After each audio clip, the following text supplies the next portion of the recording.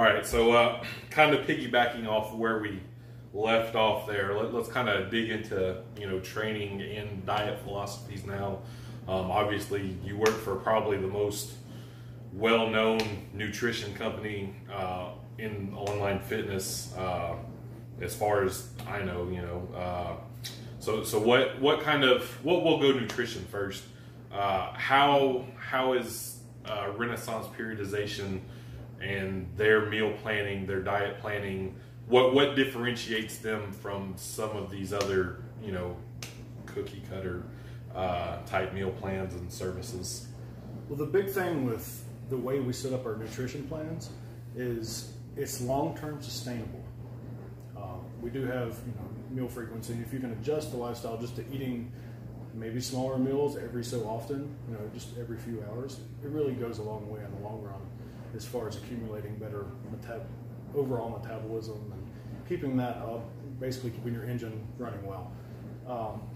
But the big thing to me is we can plan things out as far as our cut phases or any potential gaining phases, and especially our maintenance phases, to be at the right times, to where when you make your progress, that part's easy. Everybody can make progress. You can start a crash diet and make progress. Right. But how you manage that afterward is really the key to long-term success. So our maintenance plans after a cut phase or something like that normally is what's going to help make those changes more permanent and kind of give you that physiological reset of, okay, this is where my body is now. I'm going to maintain this, and we're also at the same time creating a sensitivity when we manage the maintenance phase right to either being able to go into a gaining phase to gain more muscle and increase your metabolism because of that. Great lesson learned. The bigger your car engine is, aka muscle, the more fuel you're going to have to consume to keep it up. So no replacement for displacement. Exactly. But we create sensitivities in each phase to lead into the other ones. It's a concept called potentiation. We're creating the potential for a change to be made later to cause an intended impact that we actually have a system for that you can go throughout your entire life. So as long as you have specific planned phases that lead into the next, and the same thing goes for training. We'll talk about that in a little bit, I'm sure. But you have a planned sensitivity, but you're getting the most out of the stimulus that you're creating at the time. Leading into the next one, that's how you avoid plateaus. So we're always changing things at the right amount of time based on the research, and basically you don't have to worry about stalling out. And now, how has this changed for you? Like, what was your nutrition like before Renaissance Periodization? What philosophies were there, if any? I know a lot of us powerlifters aren't known for our meticulous diets, but is there anything there that you can speak on personally that maybe you thought was one thing before, or something that you were pretty vehement about with your dieting that maybe your eyes have opened up otherwise since joining in with Renaissance Periodization and all the research that goes into that? Well, the first diet advice I ever got was actually from Hannah Johnson. I believe she's still with EFS online. It was the first time I'd ever inquired about food, aside from you just need to eat more so you gain weight.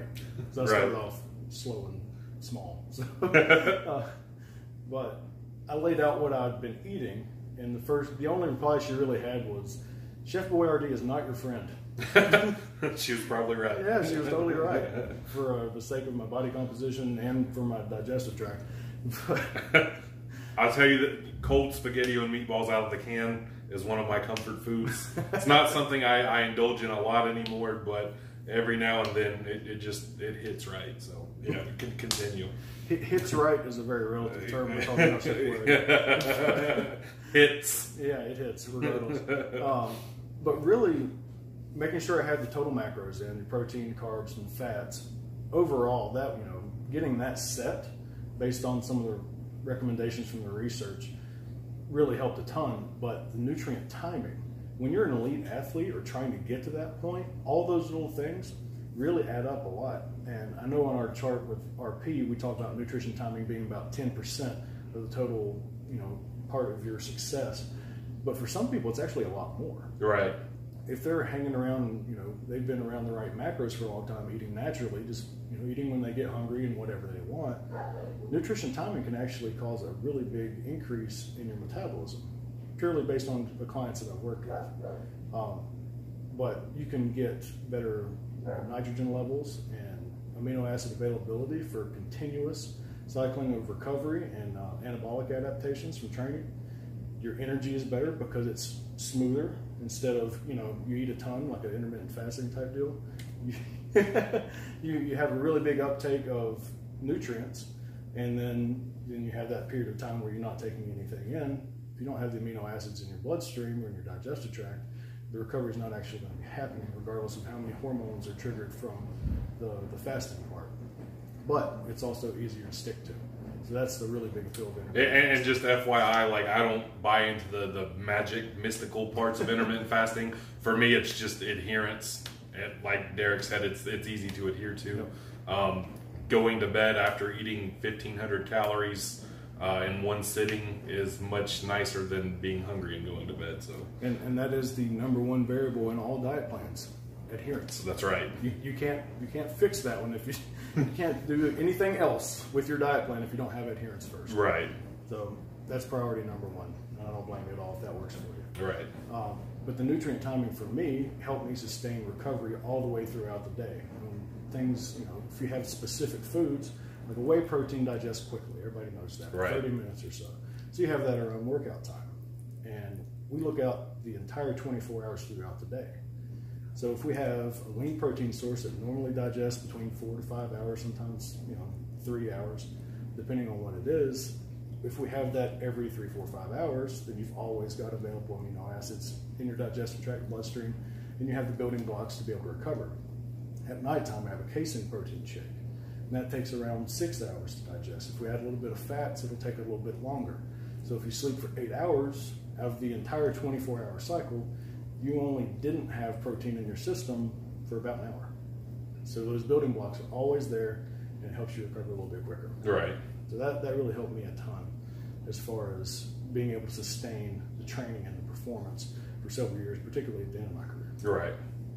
And that longevity, you can't buy time. That's the one thing we can't make more of. You can't go back and buy. You can't train to have more of. You can train to extend it and perform as good as you possibly can for longer, but time's something we never get. So let's kind of segue that into training. How did you start off training? Again, early philosophies, methodologies, if any, versus what your training, let's say, looked like at the end of your powerlifting career, and then on to how you're training now in conjunction with your jiu-jitsu.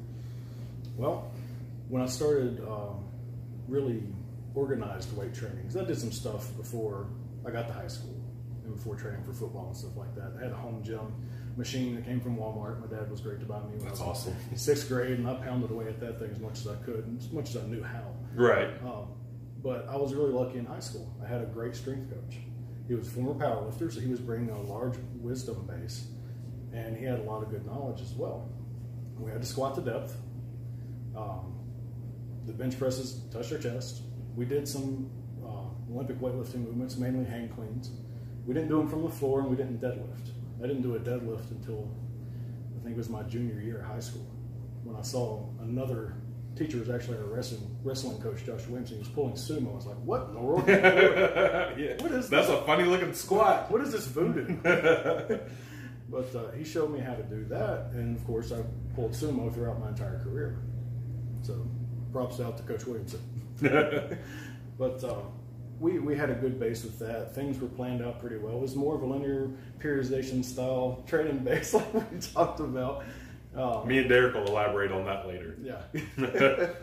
I can't believe I just said that on video. I've got it on video. There was a linear ascent in intensity. I don't know if there were any periods in that training philosophy, but it was more of a linear progression.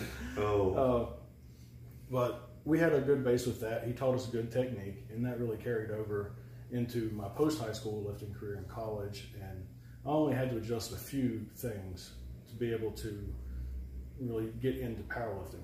Believe it or not, in high school, I wasn't squatting, 8 feet wide, being 5'6" or 7. Well, with 1,000 pounds on my back, I'm like 5'2". So, but with getting my toes out to the end of the mono, I squatted a little bit outside shoulder width. But I was able to get my knees out well because I was researching powerlifting already. So I was starting to understand, the wisdom of other people and how they were positioning their bodies. I didn't know why it worked yet, but I knew that it started working. So I was able to take those little lessons and just build on them. And as the education got better, I started understanding the mechanics. And with all my clients, I had them send, all my combo clients or training only clients, they send me videos of their training and I will analyze them biomechanically. Dr. Kimi Sato at ETSU is, it's a world-renowned biomechanist. He does movement assessments for all kinds of different sports, and we actually work with golf most of the time. But the lessons that I learned from him and general, kinesiology and biomechanics classes in general, it completely changed how I saw lifts, and I can see inefficiencies. Like you see somebody hit the bottom of the squat and their knees come in a little bit. Well, I know that's normally adductor magnus because it's tight. It works as a hip extensor, and it also works for hip adduction, like that. So if that muscle is tight, when it engages, it's going to pull the knee in a little bit. So if I see that, I know we need to work on that specifically. So we'll start doing side lunges or good girl, bad girl machines with specific stretching times and ways to basically hit all those specific muscles that I can see causing shifts in the lifting technique.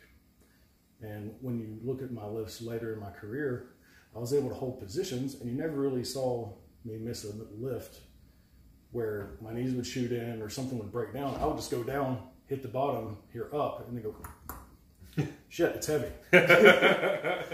So there wasn't an abrupt, imbalancing where it was stopping me. It was just the weights were hard. Right. Now let's talk here a little bit. You were a multiply lifter. Mm-hmm. I did do one raw with wraps and meat, but it was before raw with wraps was a thing. Gotcha. And that what I was gonna allude to, the timetable of when you competed. Did you ever train, Westside Conjugate? Absolutely. During its heyday. Oh yeah. And any general thoughts, for them out there on, the Westside method itself?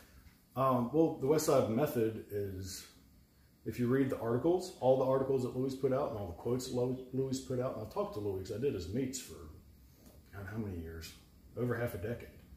So the method is very adjustable, we can say, because he has dynamic effort method, max effort method, then he has a repetition effort method, however he worded that one.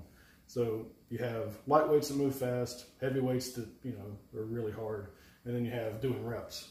So if you don't make progress on the Westside methodology, it's not because of the methodology, it's because you didn't put the right effort method, conjugation on the verb and in the right place.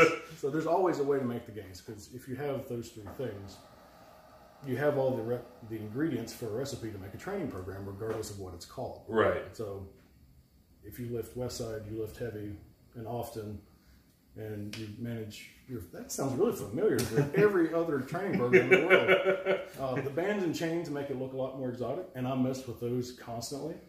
But believe it or not, the hardest time to make progress at the end of your career, when you're already, kind of at that peak, I used reverse bands 2 weeks out of a 6-month cycle. And that was just for an eccentric overload or an attempt to do that. Right. So you really don't necessarily need that stuff if you plan everything out well. There are benefits to bands, in my opinion, because with a little bit of band tension, and if you're going to lift an explosive weight or a light weight explosively, if you go up without any band tension, just with straight weight on the barbell, with the same speed that you could jump, you're going to be inhibited because you don't want to leave the ground with a load on your back and have to crash back down to earth with it. If you have bands there, they accommodate all the force that you're generating and the inertia or momentum, and you can lift as fast as you want, and with enough band tension, it'll stop it. You won't take flight, but you're still lifting at that same rate. Right. So I think that's a really big benefit of bands in general. And a lot of the adaptations that Louis talks about could be from that effect itself. It's not necessarily because you're fighting the bands, it's because it allows you to not be inhibited by that thought of, I'm going to take flight and have to catch all this weight, which to me makes a little bit more sense. Certainly. Is that, are there any, other than the lifting heavy and lifting often, like any specificities from not Westside specifically, but Conjugate, that you now translate to your clients and or your current training? For sure. The actual conjugated method, it's not Westside. Right. You know, a lot of that came from Soviet research, and Dr. Stone was actually doing very similar research here in America at the same time Yuri Verkhoshansky was doing the research funded by Soviet Russia.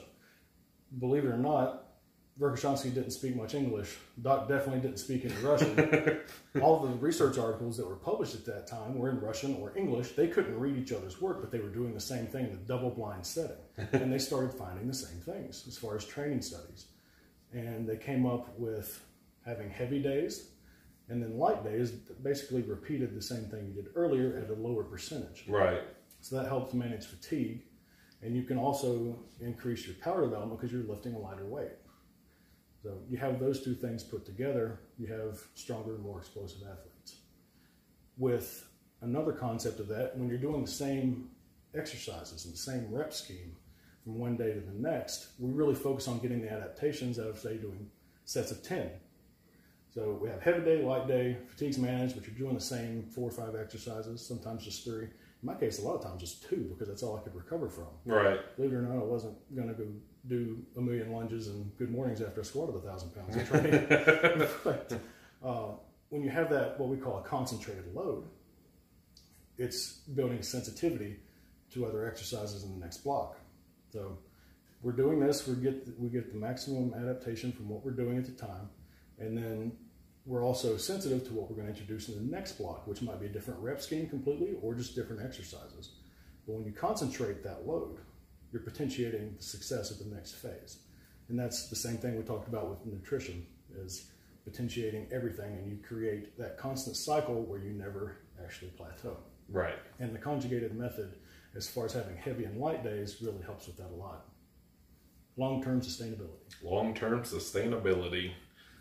Something cliche about a marathon and a sprint with your training there. And to kind of wrap this segment up, what is your training like now? Now that you're doing jiu-jitsu, and I often see your posts on Instagram saying, "Hey, I'm squatting this, then going to go roll on the mats tonight." Are you training to aid your jiu-jitsu now? And if so, kind of how is that different than just training for all-out power on the platform? Well, when you're training for a sport, when you're in the weight room, you're no longer training your sport. You're trying to enhance the sport. So again, bringing all those concepts and cutting out all the BS so you can get stronger or in better condition for the sport that you're going to be doing with a certain level of specificity, and making sure that you don't accumulate too much fatigue in the weight room to where it hinders your performance in practice, regardless of the sport that you're doing, because that's always going to be priority. So I only do 2, maybe 3 exercises now in training, even though I'm not squatting things with commas in them anymore. But I need to make sure that my fatigue isn't too high or lasting too long. If I've got soreness for 2 or 3 days, my jiu-jitsu is going to suck and my muscles are going to be tight. I can't hit the positions. And when you're fatigued, your brain doesn't quite work the same way. Those neural impulses are a little bit slower and fewer, more time in between them. So the motor skills you develop, as far as technique and things like that, they're not as good. So if you're fresh and you learn a technique, it's going to be a higher level of adaptation. Right. So I had to cut back on that, stick to the basics, do what I know works. And right now I'm doing 30 seconds rest on 5x5s. So I'm trying to work on my ability to clear lactate out of the muscles. Just, shorter rest periods, you recover quicker. And in jiu-jitsu, a lot of times, unless you're a super high level no-gi competitor, where you just, basically look like 2 cats fighting all the time, especially in a gi, you're going to have explosive movements, and then you're going to grab a hold and you're going to sit there for a minute and wait for the other person to move. It's a big chess match. So explosive movement, short rest, explosive movement, you can see how that Right. you're going to absolutely break the internet with, co-signing both Conjugate and bands and also 5x5 in the same conversation. Those two don't work together in YouTube comment sections. That's perfectly fine. But that's one of those things where we talk about having wisdom and knowledge. If you have the knowledge to understand the gears and the compounds that are moving in the background of everything that you see, the physiology of what's going on with the adaptations and the stimulation from the training, you can have your wisdom over here is like, well, I've seen these things work. I know how this works. Maybe if I change these couple of things and add this here, you kind of bridge that gap between wisdom and knowledge.